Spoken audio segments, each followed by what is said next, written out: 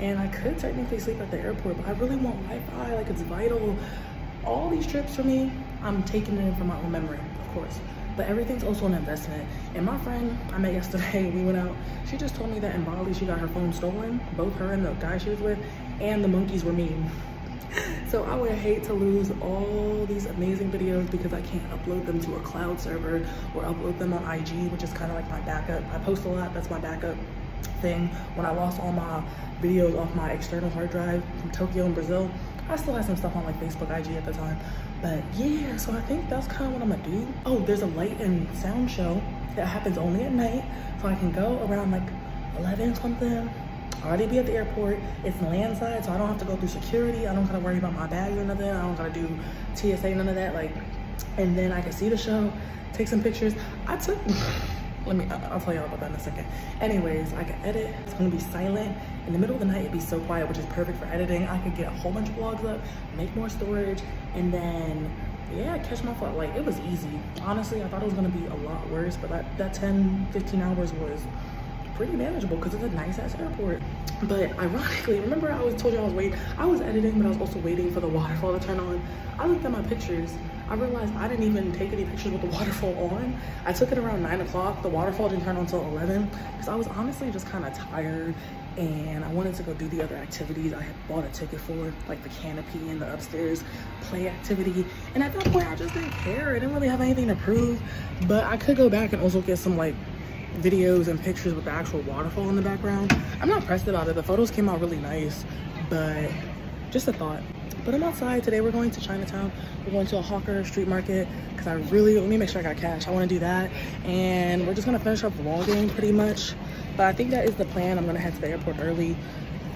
Okay, the Wi-Fi here is really bad. It's comfy. The bed's comfy enough, but you know, as a content creator, the Wi-Fi is really important, and I don't want nothing to happen in Bali. I have a backup phone.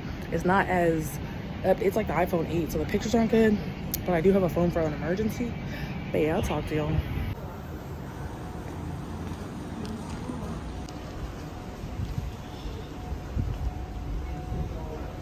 Y'all, we walking because I want to see the sights. People are outside enjoying life. I'm here for it. I just want to show the human experience for real.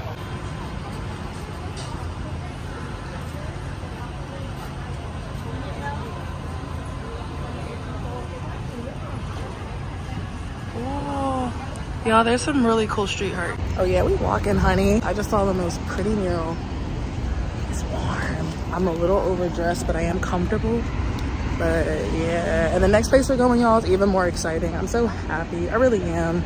Again, I was supposed to be with somebody, as y'all know, and I want to tell y'all something real quick. Give me a second after I leave the light.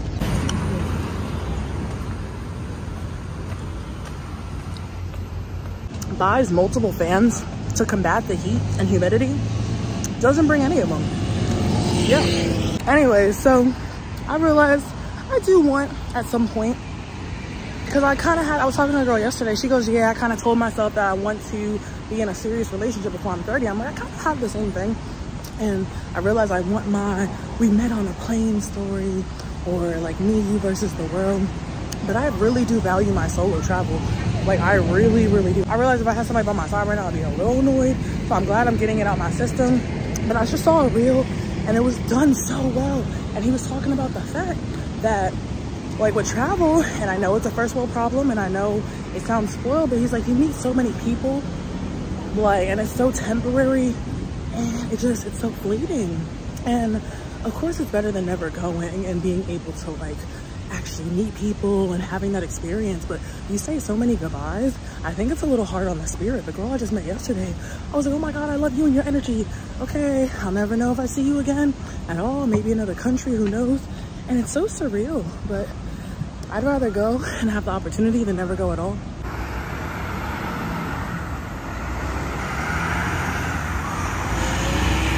Especially in the safe cities. Okay, you better not be behind me. Yo, people are so annoying. I was like, after walking, I've had it happen like 4 times. I don't like this tunnel. Hold on, let me stick with the businessman. At the light, he was walking behind me and for some reason he just started slanting. So I started slanting and then, all right, we good. Anyways, I'm just extra careful. I was like, okay, let me stop. If I feel like somebody's following me and it's like broad daylight, I was like, let me stop immediately.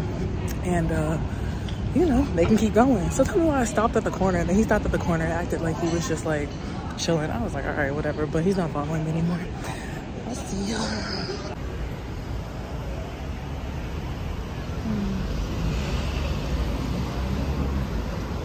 All right, looks like we're going to a cafe, y'all. Damn, and it said it was gonna rain. Anyways, I did tell the individual I was seeing at the time, which is fine. I was having a lot of problems with them and it wasn't gonna work out. But I let them know, I was like, when I come back, I don't know who we're both gonna be. And honestly, it's gonna put a rift in this relationship if you wasted my money like that. And on top of that, I'm on this trip solo when it was supposed to be a joint thing. But I digress.